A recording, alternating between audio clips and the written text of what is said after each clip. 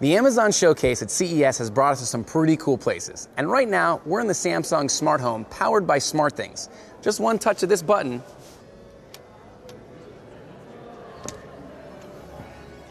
and my door unlocks, the AC goes on, the lights are on, and everything that I've set in my SmartThings app, all my routines, right here, go off perfectly.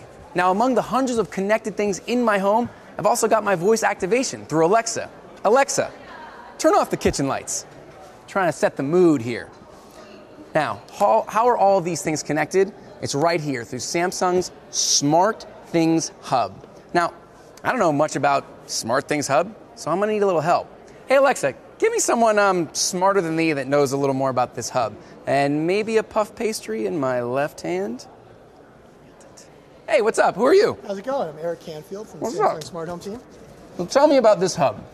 So the hub is the brains of SmartThings. SmartThings is the easiest way to make your home a smart home.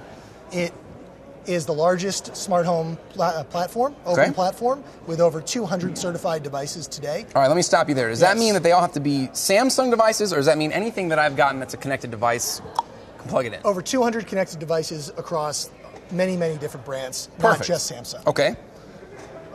What else? What else do I need to know in terms of power? Do I need special frequencies? Do I need robots? What do I need to make this work? Do I just buy it? All you need to do is plug that hub into your router. Okay. And set it up through the app and pair your devices through a very simple, intuitive process in the app, and you're good to go. Now tell me about the routines, right? I walked in, I hit the hello, I'm home button. Does that mean I have different functions that I can use? I can set custom ones, or do they come preset?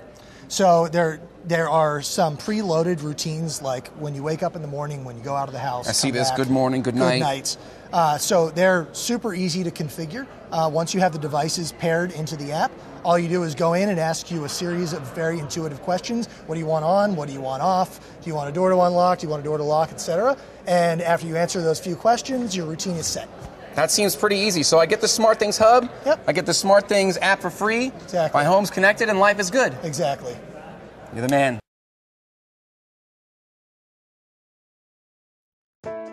Ditch that old dumb switch. Unscrew that horrid thing that's been there for decades and give your wall a 21st century facelift. Introducing Relay. Bringing the conveniences of a smart home to a place you'd most expect it, your wall. Replacing your switch with Relay doesn't just get you the ability to turn your lights on and off from afar, it gets you a command center for your entire home. A beautiful touchscreen display runs Wink and allows you to interact with over 100 products from some of the world's most trusted brands. From one central place, you'll be able to control door locks, blinds, thermostats, and so much more. Relay monitors all of the important things within your home, but not in a creepy way like some of those other guys. Installing Relay will get you temperature, humidity, light, and sound sensors, allowing you to keep tabs on all of your household vitals. Set your Wink app to push your phone a notification when people get home, temperatures get out of whack, even if your baby begins to cry. Relay lets you enjoy all of the benefits of a smart home without having to be glued to your smartphone. Control, exactly where you've come to expect it, right there on that good old familiar wall. So go ahead and give your wall an upgrade. Relay is a whole lot smarter than a new coat of paint.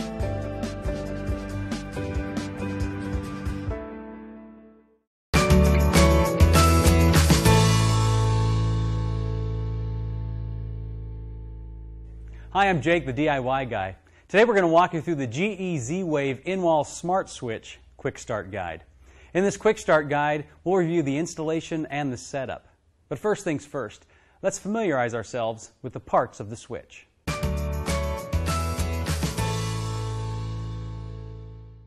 The two black terminals are your load and your line terminals. The line terminal is your hot wire. That connects your switch to the power. The load wire connects your switch to the lighting. The silver terminal is for your neutral. That's where your neutral lines will be hooked in. That's normally a bundle of white wires in the back of your switch box. And the green terminal is for your ground wire, which is commonly bare copper wire in the switch location. Now the gold terminal covered with a piece of insulation tape, that is the traveler terminal. This is where you would attach the traveler wire for use with the GE add-on switch for 3- or 4-way control of your lighting. If you're not installing the switch in a 3- or 4-way installation, be sure to leave the insulation tape on the terminal.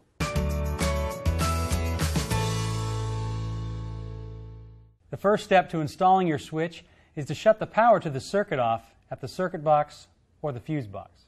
Now remove the wall plate. You can remove the mounting screws.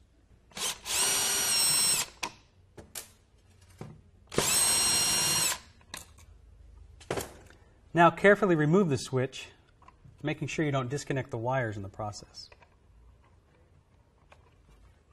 You should see 3 terminals: line, load, and ground. At this point, you should label all of those wires.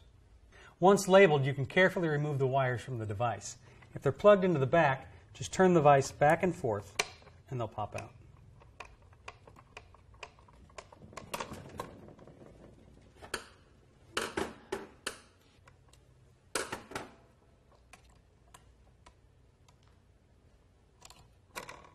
Now you're ready to install your new smart control. Install the bare copper wire into the green ground terminal.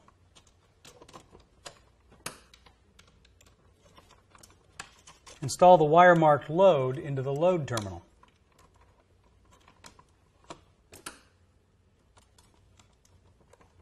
Now install the wire marked line into the line terminal. When you install these into the back of the device, make sure you push it all the way in so the bare wire is covered. With those installed, it's time to install the neutral. Look into the back of the box for the white wires bundled together under a wire nut. Remove that wire nut.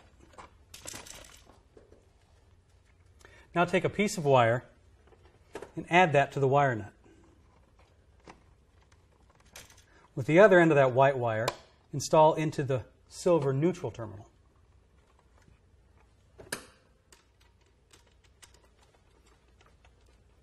Once all your wires are connected, make sure your device is pointed upright and push the device into the box. Be careful not to pinch or dislodge any of the wires. Use the screws provided to secure the device into the box. Now you can install your wall plate. Now we can restore the power so we can test our system.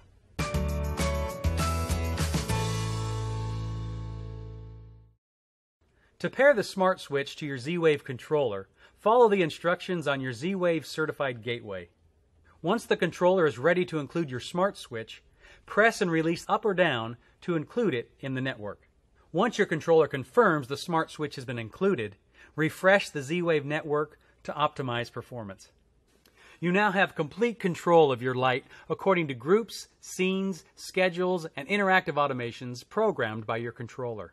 If your Z-Wave gateway features remote access, you can also control it remotely. Live life smart with Z-Wave lighting controls from GE. It's easy to pair and install the Iris motion sensor. Here's how to get started. To begin, you should be in the same room as your hub. In the Iris app, go to the Add section and tap Devices, then Motion Sensor.